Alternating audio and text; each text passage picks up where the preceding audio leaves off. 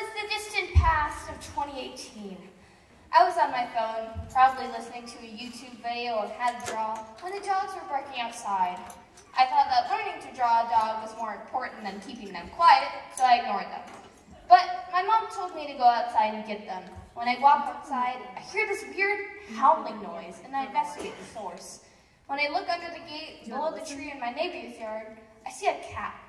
It was brown and tabby with black stripes. It was meowing because of a huge, bloody gash above its arm.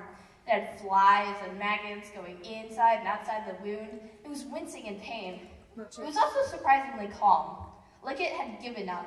It just looked hopeless. I started petting the cat. He didn't move. He didn't even look at the dogs when they were barking at him. I called to my mom that there was a cat outside and he was injured. My mom came outside with me and told my dad to bring a towel, crate. No, I'm not getting anything. Nothing. When she comes outside, we tried to hold the dogs back when we were looking at the cat.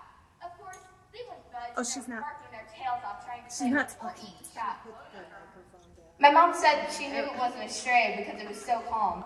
My dad comes back with all the materials on the other side of the fence, and my mom and I go around too.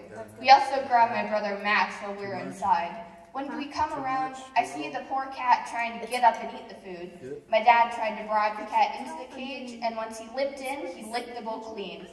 My mom and I put a towel in the car and set the crate on top of it. Then we drove him to the vet clinic. When we arrived, the cat was already practically asleep because of all the activity compared to the lack of it when he was under the tree. The vet said they would try the best they can, but the cat might not make it. We went home knowing we did what we could. The next day, we went to the hospital to check if he was okay.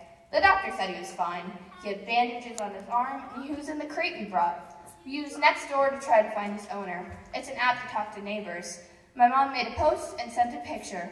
Luckily, someone claimed the cat. She said the cat had been missing for 3 weeks. We found out through our online interaction that the cat's name was Kenny. I think the experience with Kenny inspired me to be more generous with my time. He taught me that I can drop what I'm doing and help someone. He also inspired me because he's a cat.